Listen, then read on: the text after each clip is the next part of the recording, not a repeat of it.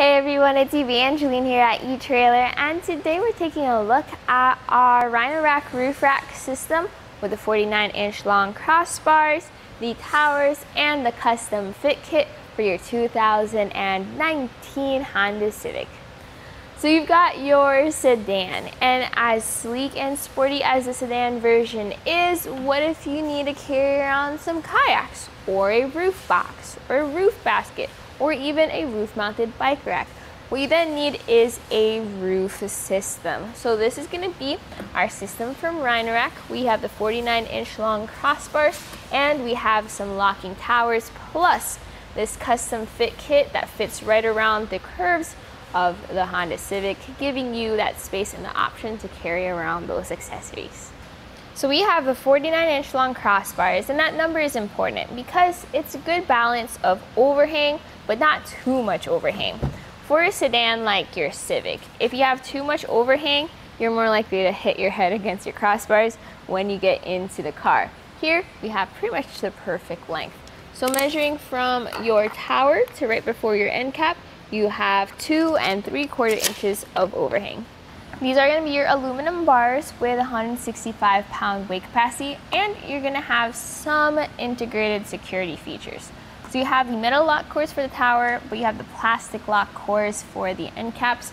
You can purchase metal ones separately if you want to upgrade.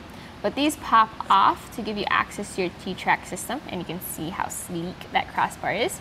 And when you want to secure your T-Track accessories, you just pop that end cap back on, turn this key, and now that's secured. Some other important measurements. One is going to be roof height. So we're going to measure from the top of the roof to the bottom of the crossbar. So here we have it at around 3 inches. And that's how much space you have for accessories that have clamps that go around the crossbar. 3 inches is pretty normal for that measurement. And next is going to be the height added to the top of the roof. So this is going to be where your cargo sits. So top of the roof to the top of the crossbar, about 4.5 inches. So if you have skis and snowboards, especially the skis with extra tall bindings, you want to make sure there's enough clearance there. And if there's not, then that's when you can start looking at accessories that give you that extra height. So these are Vortex Aero crossbars. So compared to your traditional round or square crossbars that are super noisy on the road, these will help out with that noise. Now they have these Vortex strips to help with that. The downside to Rhino Rack system with Vortex strips though is you have to cut them up, and if you have T-Track mounted accessories, cut them around your accessories. If you're planning on doing that, I recommend just getting a pack of extra Vortex strips so that you're ready. So you have 2 keys included with your crossbar kit, and these are all key to like, so you use them to open up the door. And here you can see how the custom fit kit is designed to fit around the grooves of your vehicle and just make that nice sleek line. And that way you can even slam your door on that hook without having to worry about it.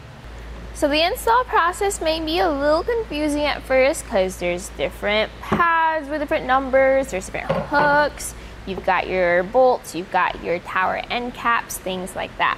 But I'll guide you through that process. It's actually pretty simple if you do it the right way.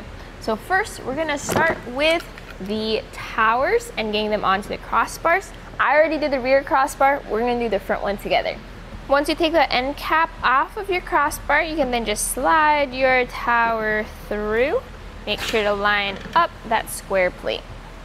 Next is to figure out which one's gonna be your right side, which one's gonna be your left side. So that's gonna be right, this is gonna be left. You're gonna have a foot plate, and this needs to face out. And then you're gonna have a foot pad, so find the number that matches with the left one. So this foot pad, and since the left side it's 281, you want that arrow facing the front of your vehicle, and then you have your foot plate, and you want that arrow facing out or away from your vehicle. So once you've figured out which way that is for you, just put those two together. So double checking that's facing forward, that bottom arrow is facing out, pop that onto your tower. Do the same thing on the other side, making sure you have the appropriate foot pad and plate.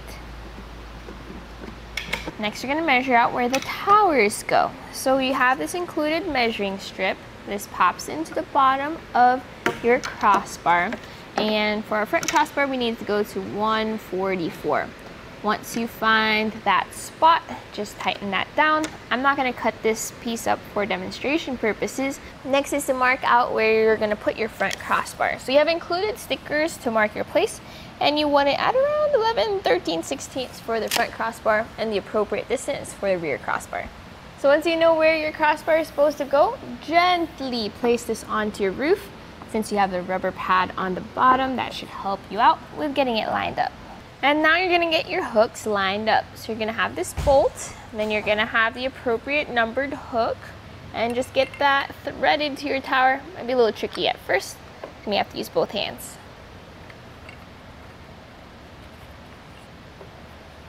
So you want to tighten this down evenly, meaning I like to tighten one side down about 40%, then go over to the other side about 75%. Just go back and forth a little bit. That way you don't skew the whole system to one way or the other. Your included tool actually has a torque spec. So see how that flattens out? That will let you know that you have about 4 or 5 Newton meters of torque and that your hook is tightened down properly. So once you have all 4 towers tightened down, just put the end caps on. So there's that door for your towers, and that has a key to secure it, to make sure that's locked. And then you have the end cap for your crossbars.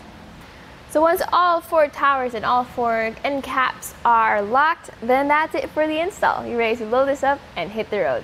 So my personal thoughts about this system is if you want something that you can use to carry around your heavier or larger items like your kayaks, you want something sturdy and stable, definitely go with this. I know some people like an easier install process as well as uninstall process, and that's when they would prefer the Seasucker monkey bars for their Honda Civic. There's different pros, different cons there. If you want longer crossbars, you can even check out the 54-inch long version.